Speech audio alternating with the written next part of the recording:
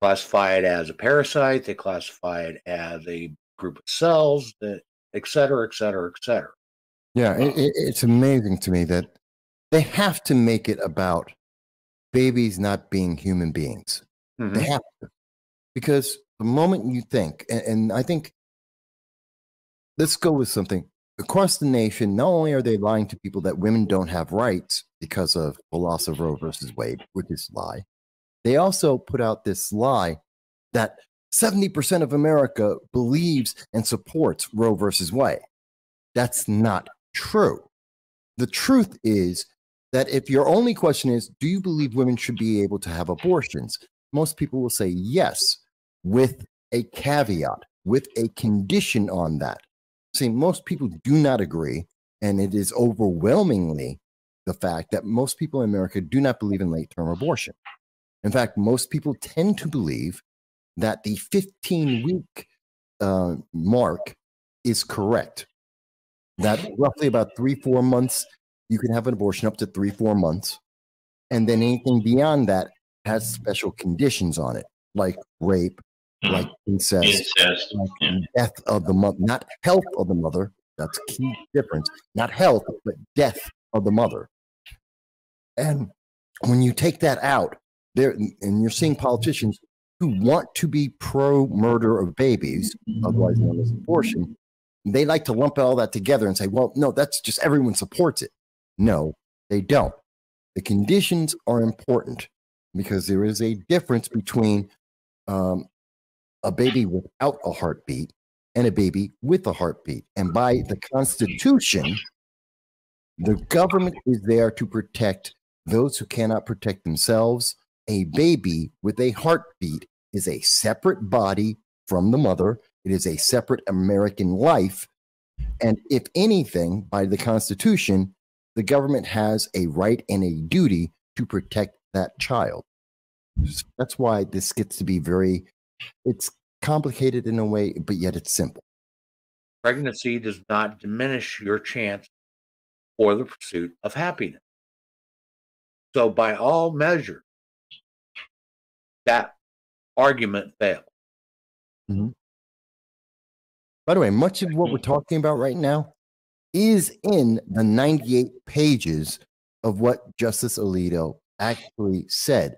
And I recommend to people, if you haven't read it, please do read it. It is available. And in particular, I think page 5, third paragraph, bottom of the page, is the most important paragraph to read. Because I actually did read what he said, and I think that's important for people to know, just in case. But let's continue. So you hit something there. Culturally, we went away from the idea of abortion being a last-ditch effort or a last option. It's a replacement for contraception. We're seeing on TikTok, on Twitter, where women are now, there are feminists out there who are now saying, well, we're going to withhold sex and there's going to be a dearth of sex because we're no longer going to be able to have the ease of abortions. Well, that just exemplifies the fact that abortion, which was initially meant as a last effort, last action, has now become a common contraceptive action, which defeats the purpose of why they did it in the first place. We've taken a very different stance on this, again, which is why it's individual and why it needs to be on a state level, not a federal level, because the federal government can't react to the shifting moral viewpoints of individuals and in individual states. And I'd also bring up that the logic that we're seeing from the pro-abortion, pro-kill baby movement, especially the late-term abortion in New York and California, is that these are the same people who just spent 2.5 years, telling us that we don't have control of our own bodies. We must accept certain vaccine medications, and that we are required to have them. Otherwise, we can't work, we can't live, we're evil. But these very same people are turning around and telling us, well, the baby doesn't have a right, and that people have a choice to do whatever they want with their bodies.